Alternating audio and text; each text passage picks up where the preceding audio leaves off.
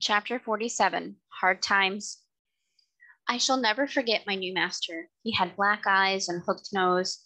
His mouth was as full of teeth as a bulldog's, and his voice was as harsh as the grinding of cartwheels over gravel stones. His name was Nicholas Skinner, and I believe he was the same man that poor C.D. Sam drove for. I have heard men say that seeing is believing, but I should say that feeling is believing, for much as I have seen before, I never knew till now the utter misery of a cab horse's life. Skinner had a low set of cabs and a low set of drivers. He was hard on the men, and the men were hard on the horses. In this place we had no Sunday rest, and it was in the heat of summer. Sometimes, on a Sunday morning, a party of fast men would hire the cab for the day, 4 of them inside and another with the driver, and I had to take them 10 or 15 miles out into the country and back again. Never would any of them get down to walk up a hill, let it be ever so steep, or the day ever so hot, unless, indeed, when the driver was afraid I should not manage it, and sometimes I was so fevered and worn that I could hardly touch my food.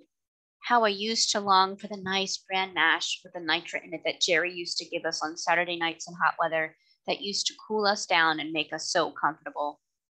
When we had 2 nights and a whole day for unbroken rest, and on Monday mornings were as fresh as young horses again. But here there was no rest, and my driver was just as hard as his master. He had a cruel whip with something so sharp at the end that it sometimes drew blood, and he would even whip me under the belly and flip the lash out at my head. Indignities like these took the heart out of me terribly, but still I did my best and never hung back, for as poor Ginger said, it was no use. Men are the strongest. My life was now so utterly wretched that I wished I might, like Ginger, drop down dead at my work and be out of my misery. And one day my wish very nearly came to pass. I went on the stand at 8 in the morning and had done a good share of work when we had to take a fare to the railway. A long train was just expected in, so my driver pulled up at the back of some of the outside cabs to take the chance of the return fare. It was a very heavy train, and as all the cabs were soon engaged, ours was called for. There was a party of 4, a noisy, blustering man with a lady, a little boy, and a young girl, and a great deal of luggage. The lady and the boy got into the cab, and while the man ordered about the luggage, the young girl came and looked at me. "Papa," she said, "I am sure this poor horse cannot take us and all our luggage so far. He is so very weak and worn up. Do look at him." "Oh, he's all right, miss," said my driver. "He's strong enough." The porter, who was pulling about some heavy boxes, suggested to the gentleman, as there was so much luggage, whether he would not take a second cab. "Can your horse do it, or can he?" said the blustering man. "Oh, he can do it all right, sir. Send up the boxes, porter. He could take more than that." And he helped to haul up a box so heavy that I could feel the springs go down. "Papa, Papa, do take a second cab," said the young girl in a beseeching tone. "I am sure we are wrong. I am sure it is very cruel." "Nonsense, Grace. Get in at once and don't make all this fuss. Pretty thing it would be if a man of business had to examine every cab horse before he hired it. The man knows his own business, of course. There, get in and hold your tongue." My gentle friend had to obey, and box after box was dragged up and lodged on the top of the cab or settled by the side of the driver. At last all was ready, and with his usual jerk at the reins and slash of the whip, he drove out of the station. The load was very heavy, and I had had neither food nor rest since the morning, but I did my best, as I always had done, in spite of cruelty and injustice. I got along fairly till we came to Ludgate Hill, but there the heavy load and my own exhaustion were too much.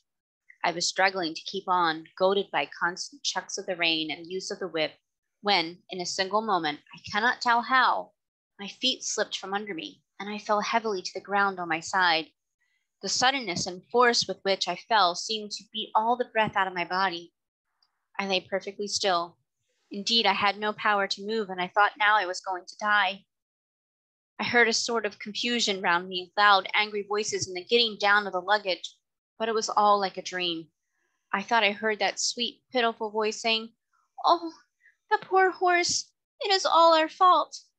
Someone came and loosened the throat strap of my bridle and undid the traces which kept the collar so tight upon me. Someone said, "He's dead. He'll never get up again." Then I could hear a policeman giving orders, but I did not even open my eyes. I could only draw a gasping breath now and then. Some cold water was thrown over my head, and some cordial was poured into my mouth, and something was covered over me.